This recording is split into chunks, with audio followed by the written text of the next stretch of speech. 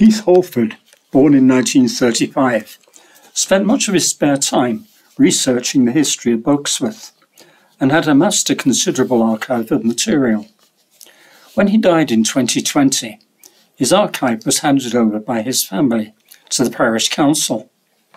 Furness Vale History Society was given access to this material, and it has been scanned and digitised with a view to eventually making it available through a public website.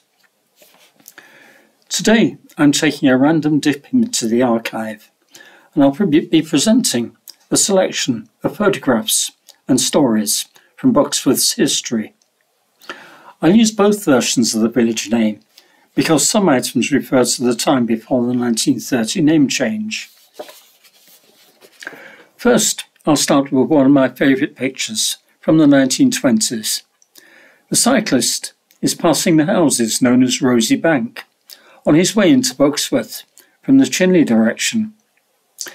He is the Reverend J.R. Towers, vicar of St James's Church, and one of the leading advocates of the change of the village's name from Buxworth to Buxworth. In the centre is the row of houses known as Lower Christ, facing the Peak Forest tramway. To the left are houses facing the spoil tips of Christ Quarry. These were demolished to make way for the bypass, and beyond we can see the houses on Western Lane. The next picture shows the quarries from a different angle. This community, part of Buxworth, was called Barron Clough, but is now better known as Western Lane. And yet another view looking along Western Lane. And yes, you can see two cows standing in the road. Reverend Towers was not alone in promoting the name change. He was strongly supported by Mr. Prescott, headmaster of the village school. This photograph shows Mr. and Mrs. Prescott outside their home in Brierley Green. Not everyone was in favour of the change of name. A poem even appeared in Punch magazine. 1,000 years in Buxworth have parsons called the bands, and yokels born in Buxworth put beer into their cans. The Buxworth village blacksmith, beneath his chestnut tree, has always stated, Buxworth is good enough for me. And shall they change the title that stood the test of years? Rise up and fight for Buxworth, ye gentlemen and peers. But change it did, and the station was photographed as soon as it received its new name board. Keith recorded a story of Buxworth Station. This story was related to me by Mr. Leo White. Mr. White's father was the station master at Buxworth between 1921 and 1931. He took over from Mr. Hoe, who moved to Gargrave in North Yorkshire. Mr. White was the last station master at Buxworth because after he finished, it came under the care of the Chinley station master. In the middle 1920s, a commercial traveller called at the station, tapped on the ticket window seeking information about trains to Manchester. The next train was not due for about half an hour, and it being something of a cold winter's morning, after dealing with the inquiry, my father invited the gentleman into the office. There was always a warm and cosy fire going at this particular time of year. Prior to leaving, this gentleman handed my father his business card. His name was George Haywood. About a fortnight later, this man was arrested in connection with the murder of the landlady of the Lamb Inn on the Hayfield Road. Eventually, George Haywood was tried for his crime, found guilty, and a few weeks later hanged at Nottingham Jail. Some considerable time later, my father was visiting a variety show at the seaside. I think it was Blackpool. One of the acts consisted of a blindfolded gentleman on the stage who performed, together with an assistant, who went through the aisles of the auditorium, asking various people for items out of their pockets, purse, handbags, wallets, etc. Whatever was produced from the audience, the assistant would hold up in the air, and it was for the blindfolded gentleman the assistant had in his hand. My father was sitting on an end aisle seat, and in the centre aisle, and he was asked to produce something from his person for the gentleman to determine. He handed the assistant George Hayward's business card, which was still in his wallet. When asked what was being held aloft, the blindfolded man replied, "I do not like speaking about the dead." This sketch comes, I think, from a Burnage High School brochure, printed after they took over the station house as an outdoor activities centre. Because of the increase in rail traffic, it was decided to demolish Buxworth Tunnel and add 2 further sets of tracks. The tunnel was finally demolished in August 1920, and by January the 4 tracks were in full operation. Alf Goddard, who latterly lived at Rosebank, gave this account to the Buxton Advertiser. At the time of the demolition, I never heard so much of a strike. If there was any striking to be done, it was done by the ganger on the job. If the dispute could not be settled there and then, it would be resolved at the Navigation or the Bull's Head on a Saturday night. It was a free fight, very rough and tumble. Men would emerge with black eyes, the ganger with his arm in a sling, or worse. A team of coal was found, together with many glacial deposits. The glacial boulders outside Ted Lowe's, the top shop, are further evidence. A prized object was in the shape of a man's pipe, jet black in colour. It was thought to be the remains of some volcanic activity. It was on display in the tap room of the Bull's Head for many years. The navvies claimed it was Noah's pipe, which he had dropped when the ark passed over Buxworth on its way to the Far East. Here's the milkman, Percy Hancock, outside Buxworth School. He's with his daughters, Betty and Nellie, and with Betty Kane. It's said that the horse took him home, undriven, on many occasions after evenings in the Bull's Head. Inside Buxworth School, some time before the war. Jasmine Bates attended between 1956 and 1960, and she wrote, "You could always hear the ticking of the clock, the solemn, comforting reliability of the old school clock, counting the minutes until playtime, dinner time, home time, and the picture of the laughing cavalier smiled down on us. He seemed to watch me all the time, suave, haughty, slightly smug. He stared down from his place on the wall and witnessed our struggles and occasionally our triumphs. We learned to count with wooden beads, and we learned to write with scratchy pens, dripping black ink onto snow-white paper. We also learned how to suck sweets in secret, aniseed balls, acid drops, and the lovely sweet cherry lips, leaving red stains on guilty mouths. The classroom smelled of chalk dust and lavender polish and whatever was cooking for dinner. We listened to stories of Samaritans and infidels and raggle-taggle gypsies. We longed for nature walks along the tram lines, foxgloves heavy with rain, yarrow and willow herb, and hawthorn in blossom. We picked Herb Robert for the nature table and Catkin for the teacher's desk.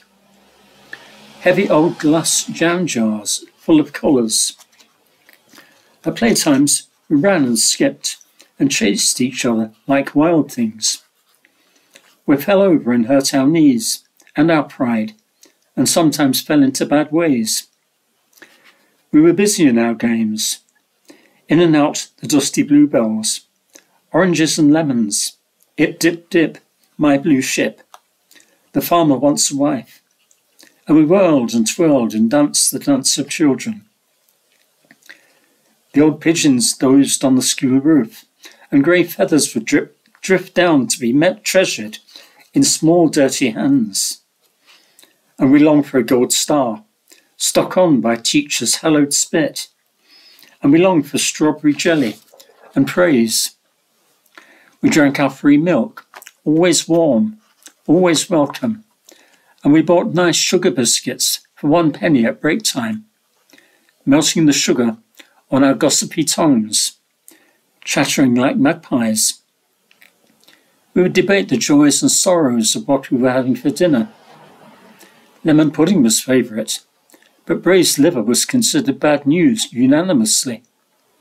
Quite a few pieces of liver were hidden up jersey sleeves to be disposed of artfully. Behind the radiator was the usual hiding place. It smelt terrible when the pipes got hot. We learned songs and hymns and descants. Green gravel, the grass is so green. And we spent our threepenny bits at Mr. Thompson's shop. Banana iced lollies on summer afternoon, the yellow ice trickling between sunburned fingers. Victory V on Wednesday mornings, blackjacks, treacle toffee, and penny chews if funds were low. Mother said, never go near the canal, never talk to strangers, never play in the road. And we went near the canal, and talked to strangers, and played in the road. The seasons went around so fast, and we waited for Christmas in joyous anticipation.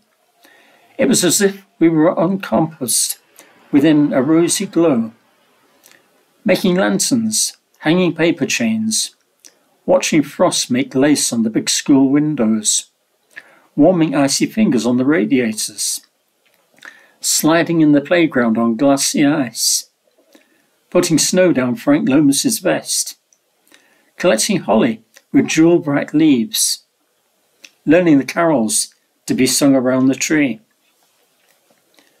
The Christmas party was yearned for. We would wear our very best things at this social event. So out came the party frocks, and the dicky bows, and the clean white hankies.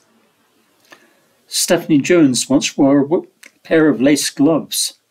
My envy knew no bounds. We ate the party feast, heady with fun and tizer. We pulled crackers and played games, and waited for Father Christmas to walk in with his old brown sack, full of presents. And then our mum would come and walk us home, too weary to talk, up the Silk Hill and into bed. That whole little hamlet at the foot of Silk Hill also had a school. Here it is pictured shortly before it closed. Miss Drinkwater is surrounded by her pupils. The school opened in 1872, and within 2 months, 103 children had enrolled. In the early years, it was often reported by the inspectors as an unruly and difficult school, and the plan to have a headmistress and 2 assistants did not function well, as the teachers did not stay long. In July 1878, Mr. and Mrs. Davis were appointed as master and mistress, but were not very successful and were replaced in February 1883 by Mr. and Mrs. Wetters. They did not appear to be any more successful, as they were dismissed in August 1885. In 1883, the teacher had reported that the children are in a most disorderly and noisy state. They have not the faintest idea what was meant when they were asked to be quiet. 4 boys refused to come out from their places when called, and one threatened to throw a book at the monitor's head. In 1880, the afternoon starting time was agreed at 2 p.m. because the part-timers worked in the mill until 1 p.m, then had to walk from Whaley Bridge and get their dinners. Throughout its time, Nethold School had a very high turnover of staff, many only staying for a few weeks. Annie Jackson, however, stayed for 25 years until 1919. And in 1935, Hannah Drinkwater of Big Tree Farm became headmistress.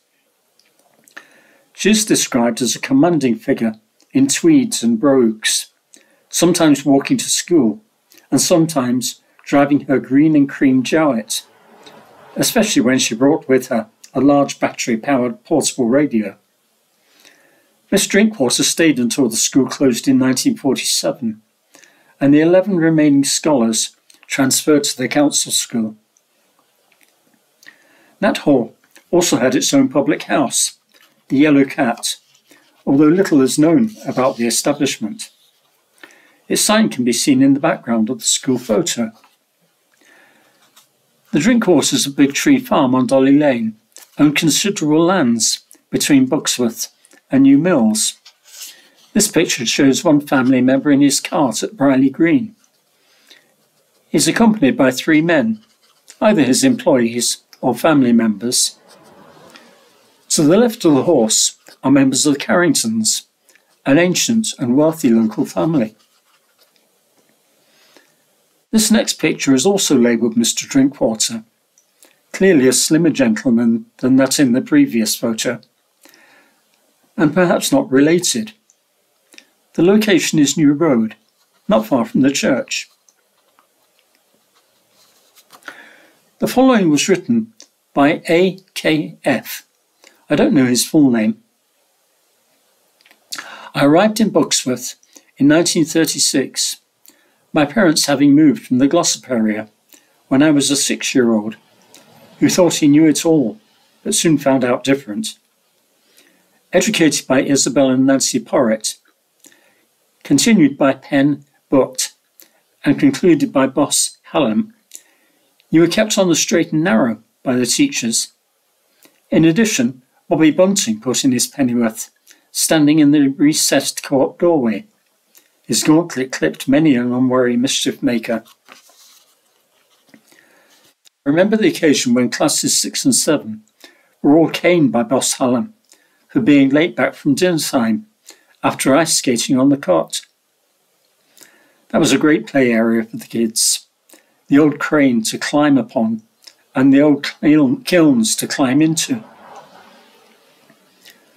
I was a paper lad for J. Watson for a couple of years, 4 shillings a week, and 2 shillings and 6pence for a double round on Sunday. That included getting the papers off the train at Chinley at 6:45 a.m. and taking to the shop on the carrier bike. Friday was the worst day, when the reporter came out. It meant 2 trips to the station. I remember Harry Simpson. What a wheeler-dealer character he was. He could lay his hands on anything you wanted, and you could always get a bargain. Underneath his house was like in Aladdin's cave. Joe Lomas, Harry's next-door neighbour. I've trodden a ton of brewer's grains for his cows. That's why his milk was so good. Old Perce Hancock at Knowltop Farm. I've delivered many a gallon of milk in his milk float and walked mile after mile with Perce to swap or buy a cow from a neighbouring farmer. What's Chippy? The best threepence mixed you could get anywhere in the area. Buxworth Football Club had a great first team in the 50s and 60s. Known throughout the district, they won everything going and were feared by all. I've known Nora Campbell turn out for the second team in goal and do better than the regular keeper. Cyril Heap, faithful secretary to the cricket club. The first 11 had a good side. Hills, Holfords, Les Gagan, Tom Ashton, etc.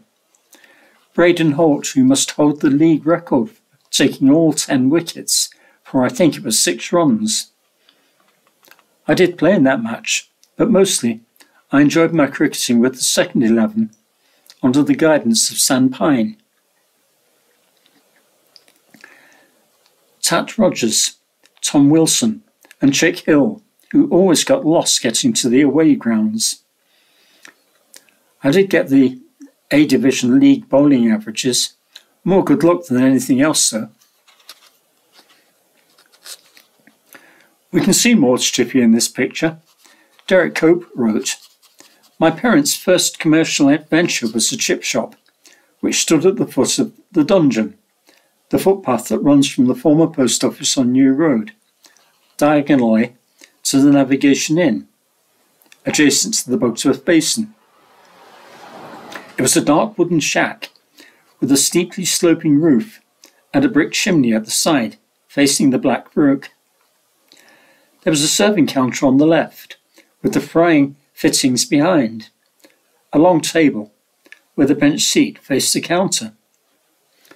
At the back, steps led down to the dank and dismal storage area for the fish, potatoes, oil and mineral waters, with a small extension at the rear for the empties. This was prior to the ownership of Maud Styles."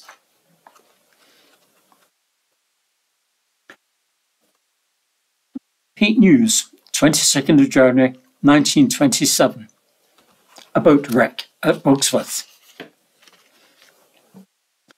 To the Hesperus, or HMS Winnie, as she is also termed, in Buxworth Harbour, caused rather a sensation last week.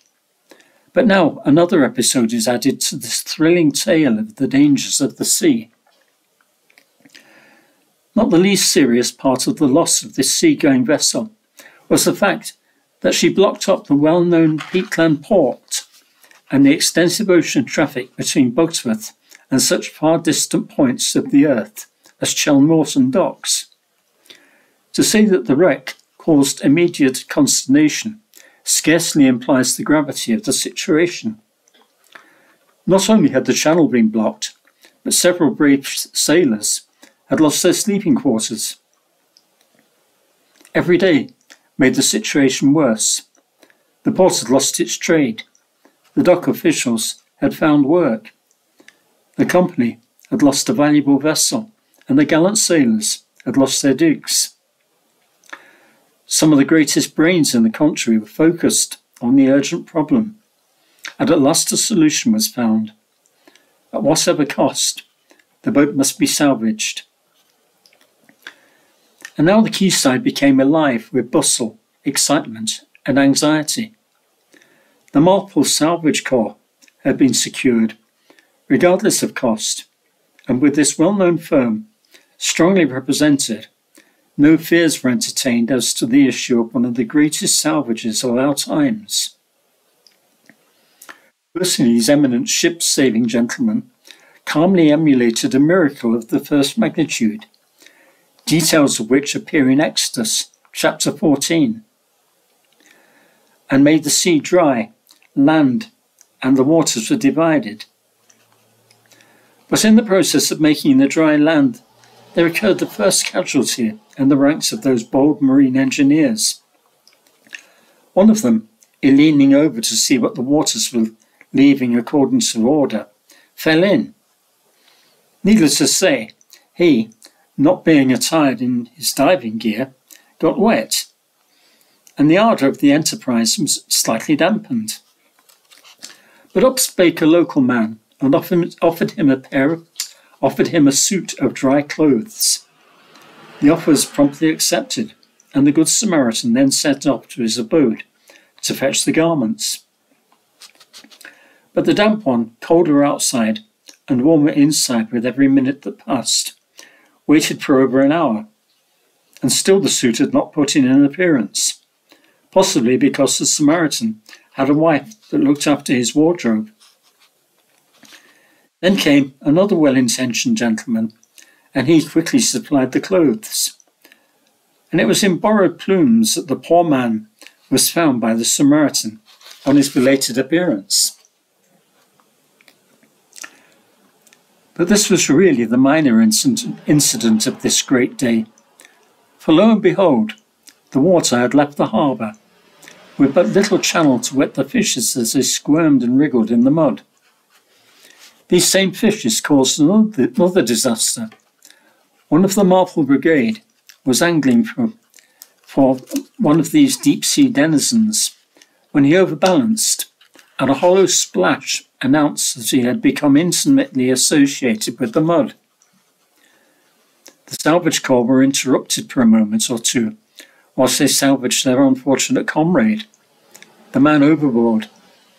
But soon the work was in progress, and ere the Clough lighthouse began to announce the approach of the night, the leak, or to use the Buxworth nautical term, leck, it was repaired, and the good ship HMS Winnie was once more fit to sail the seven seas and defy all the Jolly Rogers that ever flew at Pirates' Peak.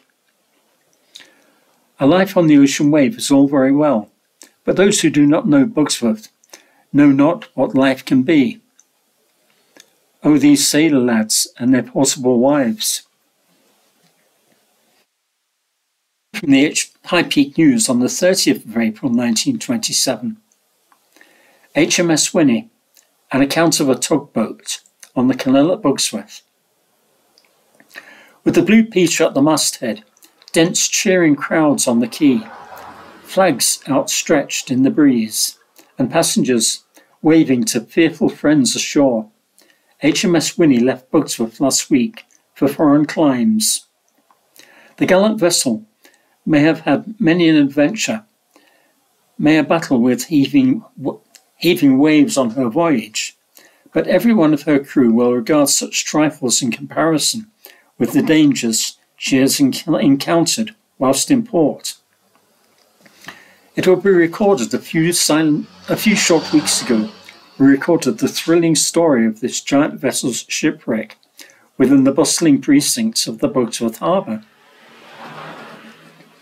And 3 times round went she, and 3 times round went she, and 3 times round our gallant ship then sank to the bottom of the sea. The words of this old sea song adequately describe the terrible happenings at Buxworth a while back. But now the Leviathan is watertight once again. Nothing less than an iceberg or a torpedo can disturb her equilibrium. Let's hie to the docks and see the giant vessel depart. The gangway is cast off. The anchor is dragged by in rattling winch.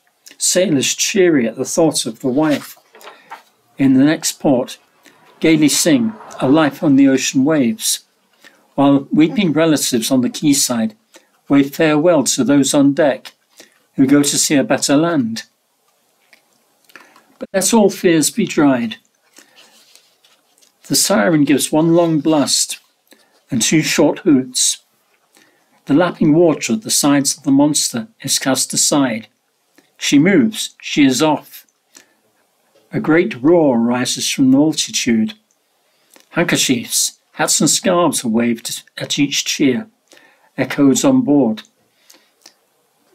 Speak hearts full of pain on leaving dear old Buxworth shores. Slowly she draws away. The smartly clad sailors are indistinguishable from the passengers.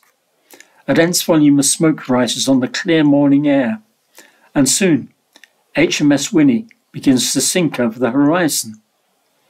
The crowd disperse with many an eager tale of the sea, the monster vessels that it bears on its bosom, and the men, yes, the real manly men, these self-same liners themselves do carry. So did this vessel depart from the Buxworth harbour. Those who are young in this generation, however, will repeat the oft-told tale in years to come of how Buxworth was the scene of a great shipping disaster, and of how the scores of brave sailors nearly went down to Davy Jones' locker. And it's a tale worth telling. I don't know who Annie Hill was, but this photograph shows her cycling along New Road. In 1899, the High Peak News reported on the Nick Club. On Tuesday, at Chapel and Frith, magistrates had before them a case which raised great interest in that part of the High Peak, when a William Morris, a labourer, was charged with assaulting Mrs. Sarah Rowley, a widow, and committing damage to a door of her house, and James Dale, who was charged with damaging a water tub. It appears in Buxworth there exists an institution known as the Nick Club, which caused the chairman of the bench, Colonel Hall, to ask whether it was associated with Old Nick. The members of this secret society are in the habit of going round the locality and visiting houses where females are unprotected, begging money for drink, and when refused, they have no hesitation in smashing their doors and windows and assaulting the inmates. Last week, quite a regiment of these roughs visited a number of houses on the occasion of the Wakes festivities, armed with sticks, spades and hammers. When Mrs. Rowley saw them approaching, she locked the door, which they smashed with spades and hammers, and when she appeared round the back and asked them to leave, they refused. Martin seized her by the throat and threw her to the ground. He inflicted serious injuries to her and then threatened to strike her with a hammer, while the other men looked on. The Reverend James Bowers came up and wrenched the hammer from him. Martin then threatened to thrash the Reverend gentleman. The defendant pleaded for leniency, but Superintendent Gill said he was an idle fellow and a terror to the neighbourhood. The bench said as a warning to these fellows and others, they should send Martin to prison for 28 days with hard labour for the assault, and a further term of 14 days in default of paying a 5-shilling fine, 4 shillings damages and costs. They were determined to put down this conduct and to protect helpless people against ruffians, as they had in court that day. Dale was fined 10 shillings and the costs. Failure to pay the fine, he would go to prison for 14 days. The following year, the High Peak Reporter said of Buxworth Wakes, Buxworth is supposed to hold its wakes at the same time as New Mills, and the holidays are kept up on that occasion. But it seems to become a recognised custom for Johnny Walker to fix up his steam horses and other paraphernalia on the ground near the Buxworth Board School after the normal wakes time. And this has come to be regarded as Buxworth Wakes. Johnny put in an appearance on Tuesday, and Buxworth lads were reciting, Buxworth Wakes is drawing near, lads and lasses will be there, cracking nuts and eating cakes. Oh, what fun at Buxworth Wakes. And next Saturday there will be fun. And in 1902 they were still writing about Buxworth Wakes. Buxworth to the front, New Mills to the rear. Johnny Walker, with all his paraphernalia, is coming to Buxworth Wakes. Before New Mills, instead of after. Commencing Friday, August the 22nd, on which occasion he will bring, among other things, performing ponies, living pictures, snake charming, and a host of other things too numerous to mention. So ran the bill which Johnny's inventive genius has caused to be circulated in and around Buxworth, till the place was afire with the news that Buxworth was to the front. How we wish it were to the front. It was a right royal merry time on Friday, Saturday and Monday evenings in Buxworth. The village was alive, for it was the Wakes, the second annual Wakes brought into existence by enterprising Johnny Walker alone. Him has Buxworth to thank for attempting to modernise Buxworth and bring it up to date. It has long lain in the valley neglected and unknown. The Midland Railway passing through its very heart has done little or next to nothing to improve it. It has been able to boast a railway tunnel, but even that recommendation has been shorn and left in its place the deepest cutting in England. The wire mattress works employ a few people, the lime kilns a few more, and the canal a few more, but the majority now find work at Shinley or on the railway widening. But what has all this to do with the wakes? Well, nothing particular, except to show that Buxworth has long been hidden from sight, been neglected, but at last the proprietor's keen eye has been focused on it, and Johnny Walker has struck oil by conferring on Buxworth the honour of a wakes. And Buxworth people have not failed to appreciate it. They have loyally supported the enterprise by turning up on Saturday and Monday in great numbers, and letting a little of their superfluous cash change hands.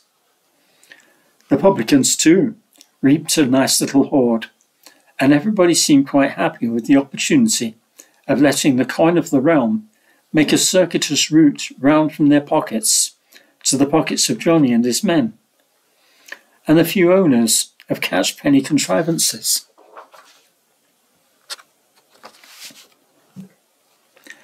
In July 1919, the High Peak reporter wrote about the toll bar. Next Monday, Chapel Council are to consider the motion to purchase Buxworth New Road, which has upon it one of the few toll bars remaining in the country. The road was bought by Major Broadhurst, JP, on behalf of the Highways Committee, and the resolution on Monday is only a confirmatory one. The toll bar will then disappear. It was in 1855 that the road was made. Buxworth was then busy with its canal lime kilns, stone quarries, but no cart road in the direction of New Mills, Stockport and Manchester. A few local capitalists formed a limited company to construct a road about a mile in length to open out to the new Stockport to Buxton Road. Some thousands of pounds were expended, but before the road could be completed, the London and North Western Railway Company made their line on an embankment. They had the power to do this under the Act of Parliament, but it blocked the new road and accounts for what is frequently called a bottleneck at the Whaley Bridge end. They were obliged, however, to complete their work, and this they did by continuing alongside the railway embankment. The toll bar house was built, and the toll was mortgaged by the gentleman who financed them. It was thought this mortgage that the road came into the possession of the late Reverend Gawthorne, whose death brought the estate on the market. What a serious drawback the toll bar has been to Buxworth. Maybe from a list of tolls. A load of coal, 5p. One cart horse, 4p. A horse and carriage, 6p. Two horses and carriage, 9p. A load of stones, 6p. Horse and wagonette, 9p. Cycles, a penny. Horse, a penny. A cow, a halfpenny. Sheep, calves and pigs, a farthing a head. Buxworth people will heartily rejoice when the toll bar is demolished. Although the tolls were abolished early in July, they were reimposed later in the month. The High Peak reporter wrote almost monthly of the delays in finally abolishing the tolls, but it wasn't until 1920 that the people of Buxworth were able to celebrate, as seen in this photograph.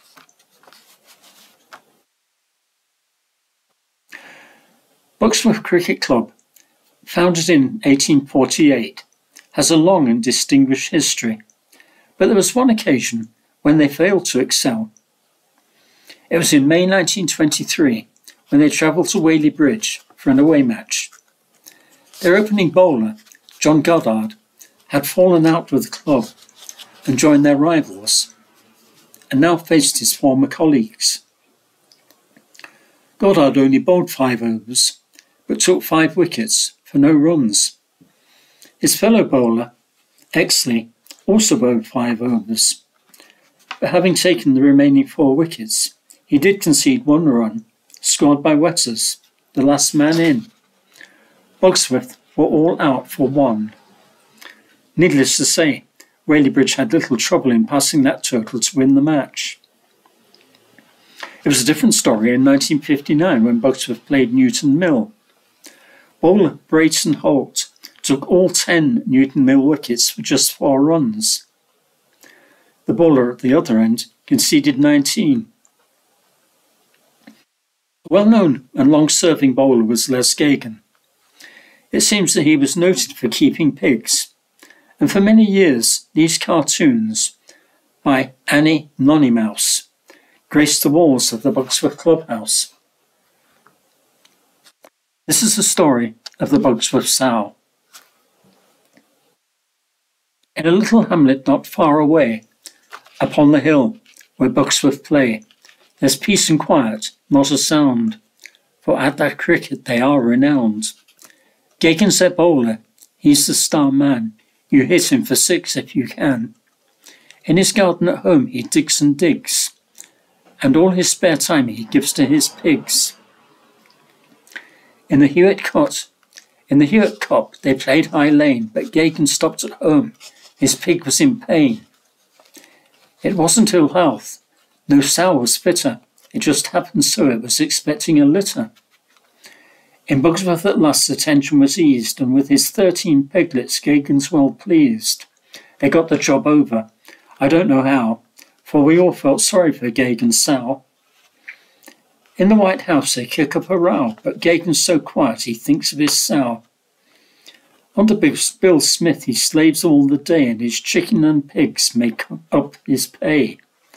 This little ditty I must conclude. I hope Gagan doesn't think I have been rude. If that be the case, I'll take a bow and let him go home to his piglets and sow. This is one of the last pictures of Keith, taken not long before he died in 2020. I've only shown a small selection of material from this archive. We were hoping that before long the collection might be available to view on a website.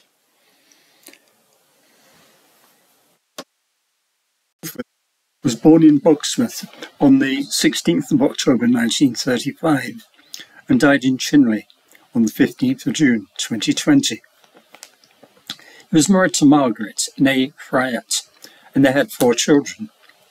Keith had only one job. He was a cartographic surveyor for the Ordnance Survey for 40 years, until he sought early retirement. In his younger days he played football for New Mills Grammar School, then both football and cricket for Buxworth clubs, and later Chapel Athletic Football Club.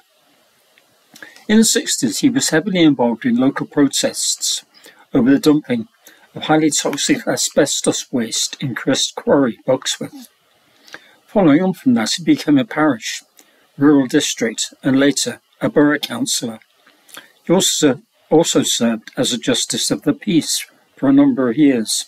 He was very enthusiastic about local history, helping to transcribe local birth, death, and marriage registers onto a searchable database. He enjoyed writing for local publications, principally about the area's history, as well as giving talks to diverse local groups. Over the course of many years, he and Margaret raised thousands of pounds of funds for the National Trust. He was a keen photographer and had many of his pictures featured in the Buxton Advertiser and on Granada News, which pleased him immensely. He was also perversely chuffed to hold the record at Wythenshawe Hospital for the number of gallstones removed in one go, 37. He died of cancer. At his own request, there was not a funeral.